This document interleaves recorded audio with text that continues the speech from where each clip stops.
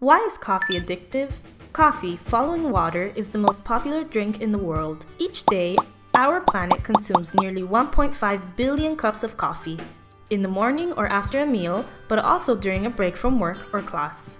Coffee reduces the sense of fatigue, increases concentration and memory, and gives you energy boosts. In fact, when you drink a steaming cupful, it stimulates heart and nerve functions, giving the body a feeling of well-being. These benefits exist thanks to caffeine. Caffeine is rapidly absorbed by the intestines and raises the levels of adrenaline, a hormone that results in tons of effects.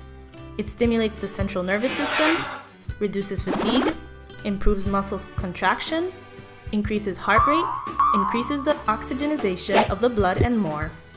However, caffeine isn't only found in coffee, but also in many plants, a whole 63 species, and in many foods: tea, chocolate, cola, energy drinks, guarana, analgesic drugs, just to name a few. For these reasons, at the end of a long day, the amount of caffeine ingested increases significantly, up to the point of creating, over time, an actual addiction, with all the psychological and physical symptoms that come with the dependencies of other substances, such as alcohol, nicotine, or drugs. Similar to drugs, caffeine also elevates the level of dopamine, a substance that generates a feeling of pleasure for the entire body. The more you drink it, the more you feel the need to drink it, to have the same pleasurable feeling. It's no coincidence that coffee was once branded by the church as the devil's drink for its stimulating properties.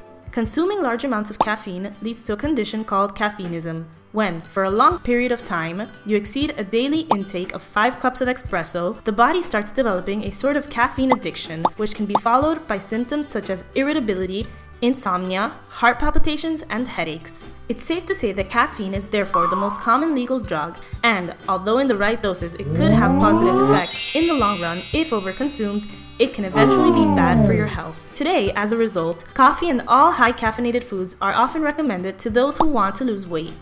Some studies have confirmed its ability to accelerate your metabolism.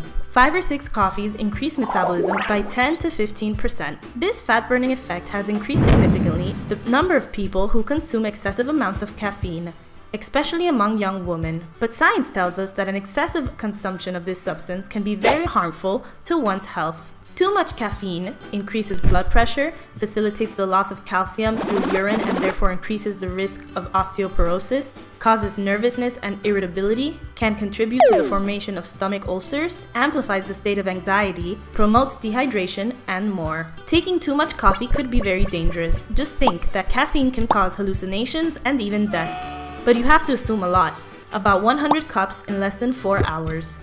So it's okay to drink coffee in order to work better and feel fit, but be sure not to overdo it. The positive effects of caffeine are obtained with a dose of 5 milligrams per kilogram of body weight.